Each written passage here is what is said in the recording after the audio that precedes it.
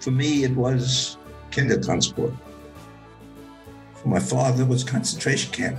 It's essential to know that in Queens, there's a center like this. Just thinking about that visit to the KHC with you, Grandpa, I thought was really an interesting avenue for us to have a conversation about your history. Ariel was always interested in knowing what happened in the family history. So I was able to discuss and transmit what happened to us.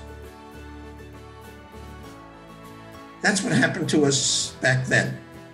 I always worry about, you have this wonderful Holocaust Center and what happens 20 years, 30 years down the road. I think that it is a responsibility for someone like me to understand the impact that history has had on us and our own families, and to remember and to take the pieces that can help create a more livable and just world. That's a reason for having a place like Queensborough Community College Holocaust Center. We have to continue to support organizations that really help people.